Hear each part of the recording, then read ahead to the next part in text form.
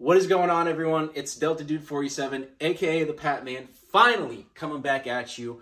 I know what you're thinking. It's been a long-ass time, okay? It's been probably about a year, but, you know, life kind of takes the wheel sometimes, and my stream life and my content creation life kind of had to take the back seat for a little bit. But I did vow to make a comeback, and when I did, I said I was going to do it big, I was going to do it bold, and I was going to do it better than freaking ever.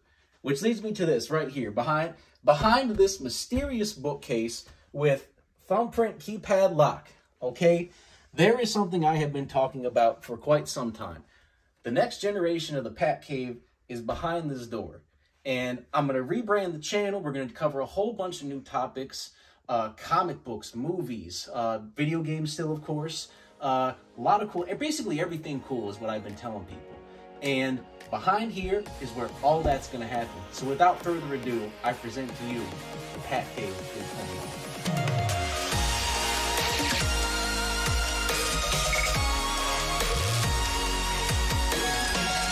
So here we got the full stream station set up.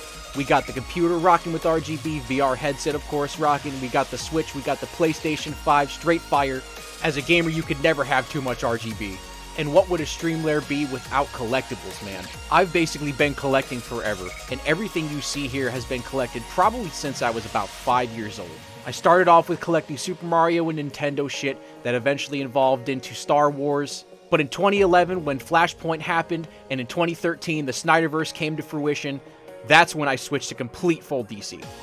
And here we got comic books and action figure collections dating back as far as the 30s, modern all the way to Bronze and Silver ages. And of course, I still do collect some big ticket Marvel items like the helmets, the gauntlets, and the cap shield you saw.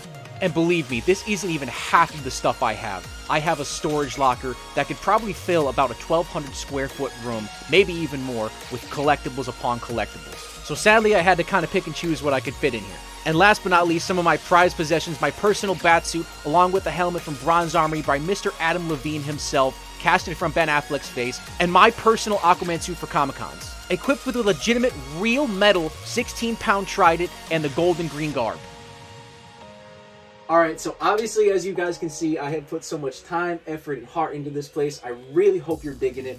All my content's going to be starting up in about a week or two, so stay tuned. This is where basically everything is going to take place from now on. I can't tell you how super freaking excited I am to start doing this shit again. It's been, again, way too freaking long. I can finally get back to doing my thing here. I mean, come on. Isn't this place the fucking sickest shit you've ever fucking seen, man? Look at this shit. This is fucking my shit. This is crazy. So stay tuned, everyone. I'll be back soon on YouTube, Facebook, Instagram, and we're also going to get the TikTok going to try to drum up some views. So get ready, everyone, because I will see you on the others, and the Patman has officially returned. Peace out.